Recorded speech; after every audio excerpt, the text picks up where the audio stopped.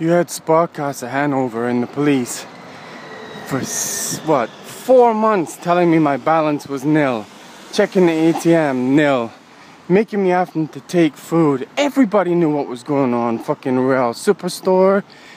Every ministry in Bonn to create total fucking terror. Then I go into the Düsseldorf Sparkasse. Oh yeah, 3,700 was put in your account last Monday. Bullshit.